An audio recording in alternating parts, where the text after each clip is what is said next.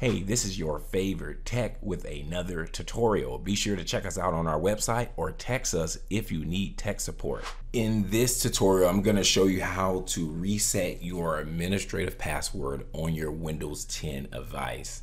Now, keep in mind, if you're going to get to this screen, which is the boot menu, you're going to need a removable disk or a CD-ROM or a DVD with Windows on it in order to get back into the boot section of your Windows. If you can have a USB or you can have a physical CD. Most people are going to have a local account and not an online Microsoft account. So this is how to fix your administrative password if you have a local account. I mean, you created the password on your physical computer.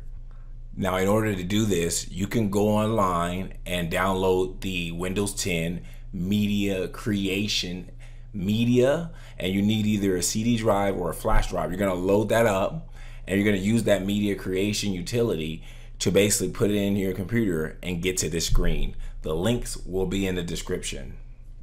Also, another way to get there is if you know how to get to your boot menu options, then you can get to the screen as well. Normally when the computer's loading up, you can keep pressing delete or you can keep clicking escape. But it really depends on which type of computer you have, and you can look up that information online. But the overall goal is you need to get to your boot menu. Okay, so in this example, we're going to boot off the CD-ROM drive. Then we're going to click enter to enter the setup. And then you just click any key, it's booting off the DVD. All right, once it loads up, we're going to get to your Windows boot or Windows setup. You can press Shift plus F10, hold down Shift and F10. And it's going to open up the elevated command line window. You do need to get here. So you're going to type in this part. So if you did it correctly, it should show what you see on the screen. Now you want to type in list space volume. And it's going to list all the different volumes of disks you have on your computer. Press enter. So basically you're looking to select your main partition on your hard drive. That means what the hard drive that has your operating system where all of your data is at. So in this example, you see one that's 224 gigabytes. Most of the time it's your largest drive, but if you're somewhat computer savvy, you should know what your main C drive or your main hard drive is. We need to select this drive. So you need to look at the different volumes, volume 0, 1, and 2, and select the one that's your main drive. Normally your main disk does not have any label in the labeling section. It's blank. So type in CD space. So we're going to select D, which corresponds with our main drive, which is volume 2, 2 colons, and hit enter. Now you want to type exit. Now type in CLS, CL as in Larry, S, hit enter. Our previous drive was D, so we're going to select that again with the colon.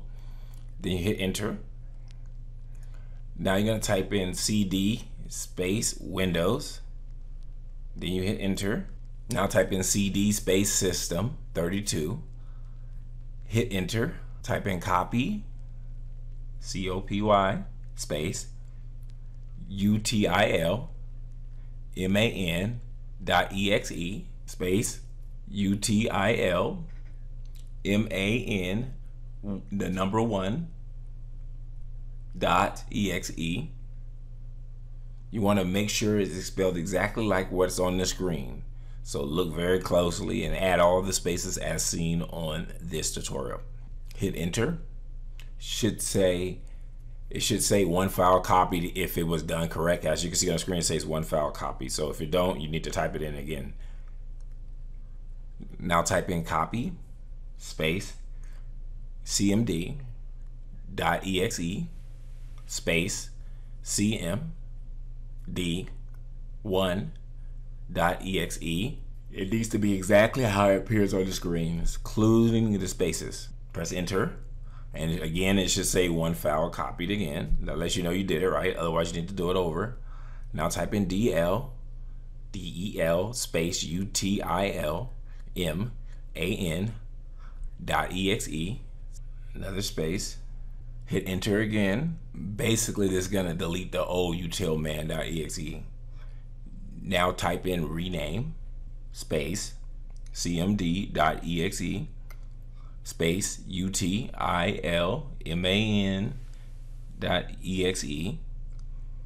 Make sure it's typed exactly how you see on the screen with the spaces. Hit enter again. Now you want to close out of any other windows you have on your screen. So that was the command prompt and this. You want to cancel this installation. Your system's going to start to restart. All right, your system's loaded back up. Now if you have a lock screen, you want to scroll up the screen. It's going to ask you to sign in. You're going to go to the ease of access icon right here. It's like a clock or a middle icon. You left click on it, type in control, space, user, password, space, no space, 2. Hit enter, just like you see it on the screen, user password 2, hit enter. And then it's going to open up a user account window while you're not signed in. You're going to select you want to reset your password.